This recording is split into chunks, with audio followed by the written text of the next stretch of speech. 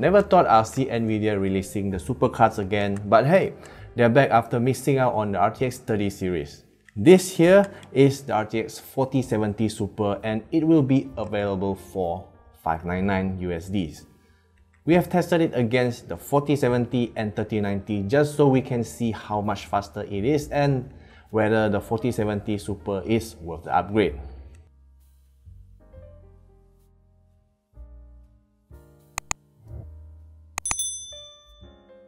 Now, if we look at both the cards right here, we can see that the 4070 Super has an almost identical design form factor to the 4070.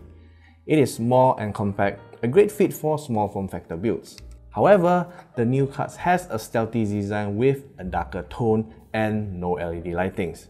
If you're one of those who prefer to have zero LED lightings in your system, this is a considerable option for you. As for the power, it uses the PCIe Gen 5 headers and Nvidia recommend using at least a 650 watts power supply for this card. Of course, an adapter will be included with the card, so you can still use it with your existing power supply. Display output options on the 4070 Super FE are the usual single HDMI and 3 display ports. But we have seen other partner brands that offers 2 HDMI ports and 2 display ports. Now let's get into the numbers. Here's the test system specs for your reference if you wanted to know what kind of system we're using for this test. Okay, starting off with the raster performance. Nvidia has marketed the 4070 Super for 1440p gaming, but in reality, it is powerful enough to be able to run a handful of AAA titles at 4K resolution with over 60 FPS. It runs even faster than the 3090.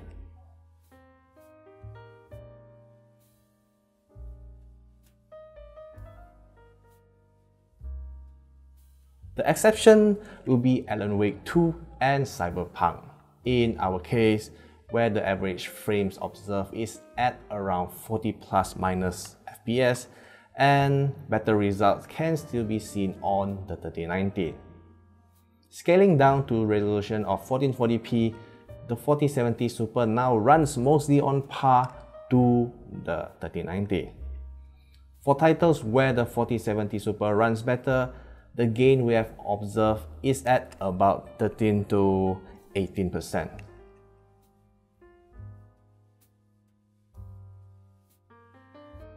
Now, similar patterns can be seen on 1080p resolution as well, but I don't think anyone should be spending $599 and use it for only 1080p gaming.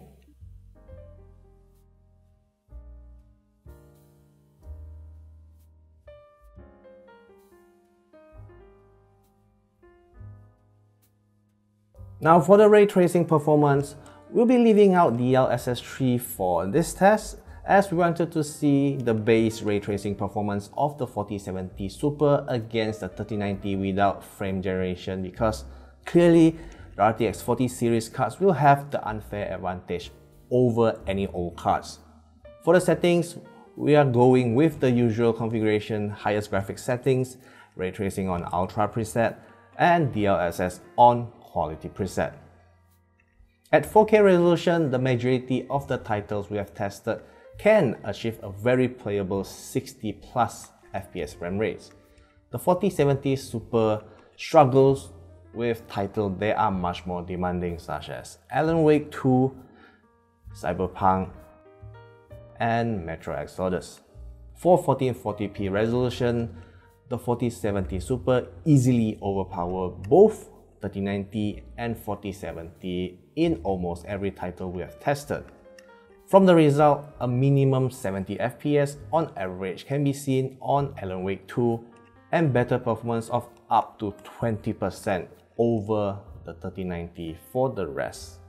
That goes without saying for 1080p with the 4070 Super destroying its competition.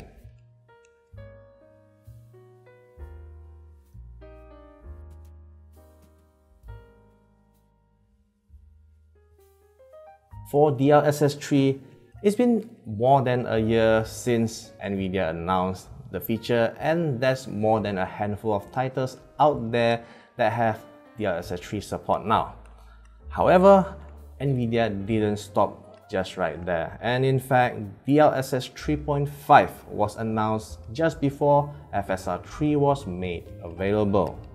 While frame generation is no longer an exclusive feature of the RTX 40 series card, the new ray reconstruction feature is something to look forward to if it's done right.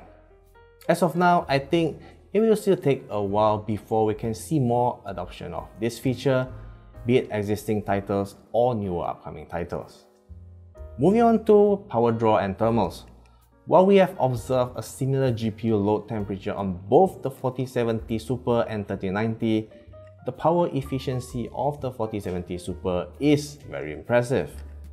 From our test, the peak power draw of the 3090 is recorded at about 350 watts, while the 4070 Super only draws about 220 watts on load. This is even more remarkable as the 4070 Super delivers a better overall performance.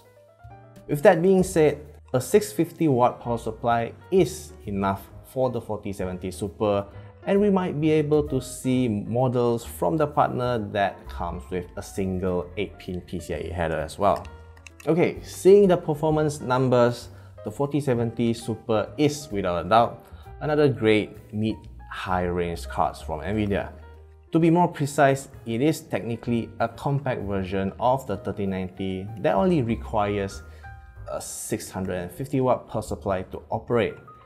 This makes it a great option for those who want to build a really powerful yet compact system.